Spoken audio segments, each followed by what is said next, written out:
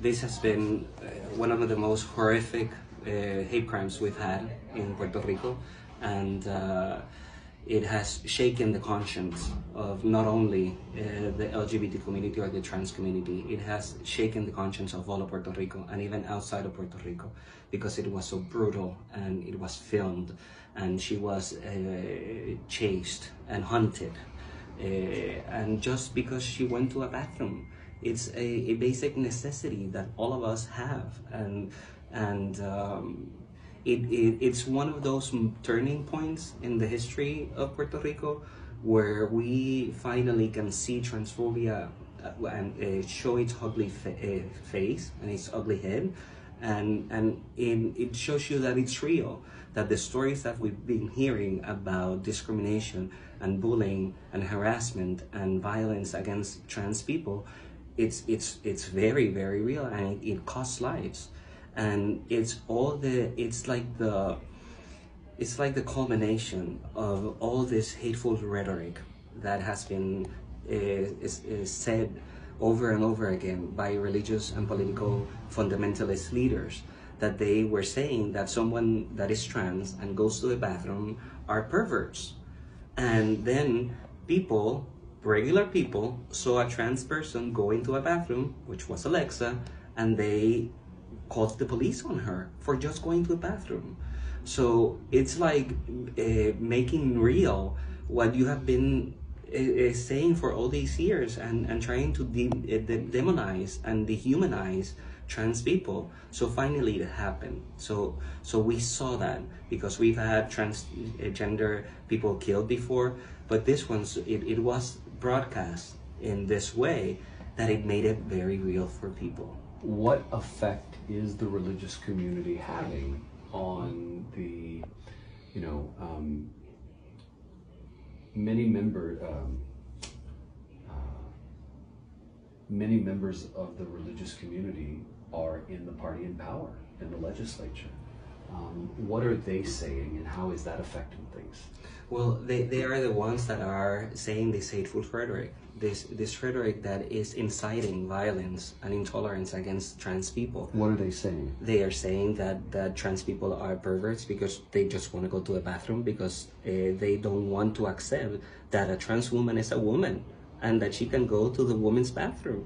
And they are trying to portray trans people as they're dehumanized, or they are like demonized, So, and they are also saying that we shouldn't have the same rights. They're trying to, right now, with the political leaders who are fundamentalists and religious, they are trying to take away the right of trans people to get their birth certificate corrected with the gender marker that they live with. And that's putting them in danger again, and in a point that they can be discriminated against. And not only that, but they have tried twice. This legislature has tried twice to have a religious freedom bill that would effectively legalize discrimination against LGBTQ people. And they didn't want to pass a law to ban conversion therapy in Puerto Rico. And they have over and over again, they have tried to pull back the rights that we have won, and and it makes Puerto Rico far more advanced than many states and than other territories in the U.S. and even the world. So they are trying to take us back. They want to, like with the hate crime, they're trying to put us again back in our place, because they think that we are less than. And we are not. We are equal then, and we need to stop this. This is violence. This is an aggression too.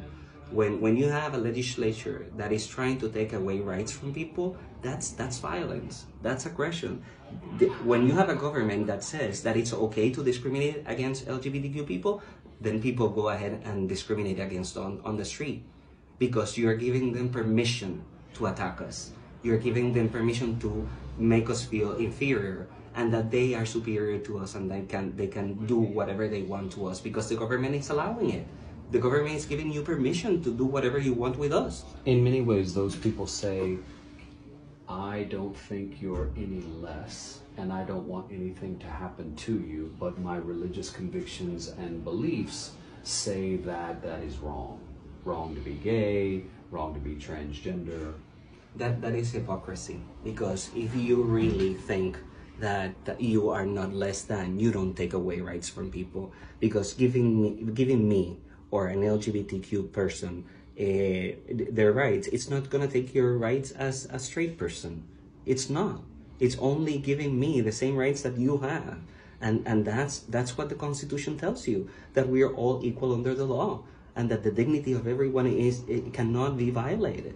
So you can have your religious beliefs, and if you don't want to marry a person of your same sex, you don't marry them. But you don't take away that right from another person that wants to marry a person that they love.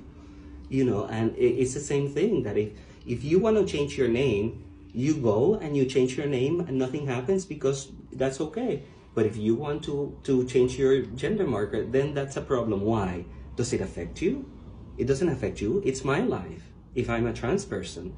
So why do you want to take my right, the same right that you have to change your birth certificate as you like, to do the same with mine if I'm a trans person?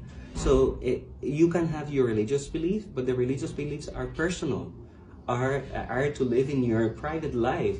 You cannot expose or impose your religious beliefs on other people, because that's the way you live, but it doesn't have to be the way that I live. And in government and with the rights of people, it has to be equal for everyone. You have the right to believe or the right to not believe, and the right to live your life as you choose, and to love the person that you want to love, and to live your identity as you are. So, and above all things, I was raised Catholic, and the God that I know is a God of love and acceptance and inclusion. It's not a God of judgment or exclusion or hatred. So, it's we need to love one another. That's the only thing. And I think this horrible crime of Alexa, what has shown us is that trans people are human beings that deserve to be treated with dignity, with respect, with equality, and that they have to have the same opportunities that the rest of us have. We're not asking for anything more for trans people or special rights. We're asking for equal rights, for people to be treated the same, and for people to have the same opportunities as everyone else. The discrimination against trans people is so overwhelming that more than 40% of trans people have attempted suicide. When you put that into the context of people, the general population, only 0.03% of the general population has attempted suicide. That tells you the amount of violence and discrimination and harassment and bullying that trans people live every day. Every person question their existence at every moment. Imagine if you're walking down the street and they're questioning your humanity, or your existence, or your identity, or even your dignity, and people just by looking at you think that you are not worth it and you shouldn't be alive. That's what trans people live every single day. Do you know how many trans people live on the island of Puerto Rico? Unfortunately, we don't have statistics, and that's one of the things that is critical, that we get government to start counting trans people and counting LGBTQ people. You need to ask questions about sexual orientation and gender identity, because if we are not in the statistics, then services are not given to us, and things are not provided for us. You and I both know that the government has a lot of work to do on a lot of fronts. So is this a place where you guys can get involved and do a count? Because there are some wonderful nonprofits. We're sitting in an office that is in San Juan that caters to and takes care of elderly members of the LGBT community. Is this something you guys could do to sort of amass that, We can try, but it's never going to be enough, because it's a government responsibility to do that count. Because when you do a government budget, you have to take into account what are the statistics of the population that you're going to serve. So that's their responsibility. We can do something, and we have done. For example, we have done the National Transgender Discrimination Survey, that it was in the US and the territories, including Puerto Rico, and that accounted for the experiences of people, but it was voluntary. The census is mostly almost obligatory, and it goes to everybody. So the census is the place where we can be counted. Right. As much as we talk about the problems that exist here, there are some successes in that Puerto Rico ranks fairly high in terms of, how should I describe it, LGBTQ Rights policies. And rights laws. policies. Tell us more about that. There was a study that was done to assess all the non-discrimination and rights for that are laws and policies in place in all 50 states and the territories of the United States. And Puerto Rico ranks number 20 out of 56 territories and states in terms of the advancement of LGBT rights in the U.S. and the territories. That's great. So it is great. That's great. And that dispels a myth that the Latino community or the Puerto Rican community is more homophobic or more transphobic than other parts of the United States or the territories, because that's one of the myths.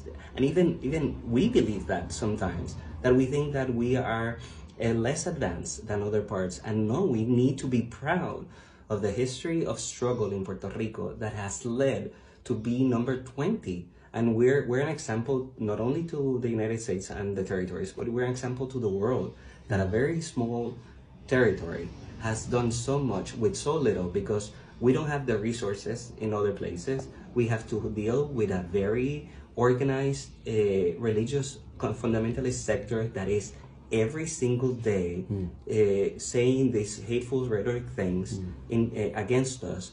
And we have overcome that, and we are far more advanced than other places. You got it because you fought for it. That's right. You got it because you fought for it. Okay, thank you. Sure. Thank you very much. Thank you very much.